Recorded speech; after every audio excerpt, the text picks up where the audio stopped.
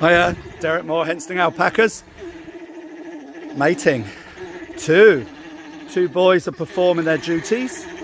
So what we got there, guys, and there's a little girl, a white one at the back there, who's also ovulating and hoping for a mating. So what we got at the front, we've got Kendo. He's a Surrey stud male. He's yet to prove himself yet. Unfortunately, Contessa keeps resitting, so we're not sure if he's fertile yet.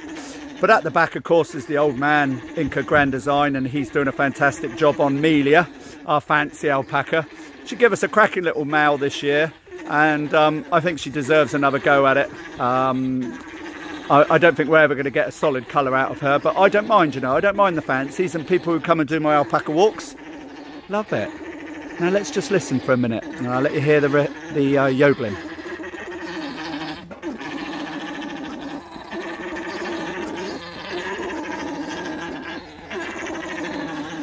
Now it's the yodeling that induces the female alpacas to ovulate. Just by singing to them, that's making them ovulate, which is fantastic. Here, they're mater, gents, for 45 minutes. I can't leave this running for all that time because I'll be worn out just listening to it. I know I have a headache. So we'll let them carry on, and hopefully this time next year. The gestation period is 11.5 to 12 months, so it's a long time to wait to see the benefit of this.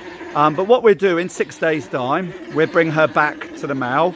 And if she sits again, that means she's empty. But if she then runs away from him and spits at him in the face, we know she's pregnant, and that's called a successful spit-off. Anyway, Derek Moore, Hensting Alpacas. It's an overcast day today, but at least it's not raining. We've had some good 3 or 4 weeks now with no rain, which is pretty cool because we're a bit fed up with it in the winter. Anyway, talk to you again soon. Derek at Hensting Alpacas. Take care.